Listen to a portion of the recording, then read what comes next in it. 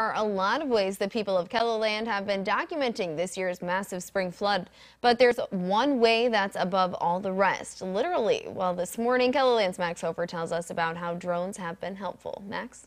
Thank you, Sophie. Now, for the people across KELOLAND, it is too dangerous to get close to floodwaters, but that hasn't stopped crews and the locals from taking to the skies.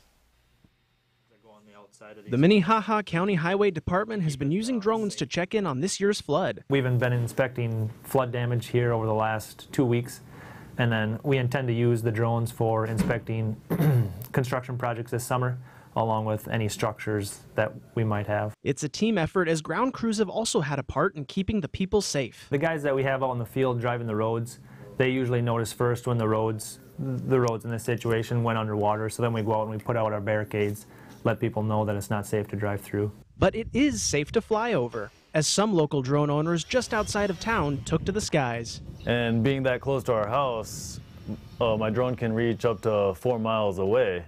So I can just sit up outside and just take off from my front lawn, from my driveway. Widening not only their perspective on the situation. I just saw, my eyes just opened and I just glanced at all, and I had to turn my drone like a full 180 degrees to get the whole perspective of how bad the flooding really is. And providing to be helpful to both locals and law enforcement. We found them to be a very useful tool for what we need to do here at the county with monitoring our roadway systems and making sure that everything keeps in good shape.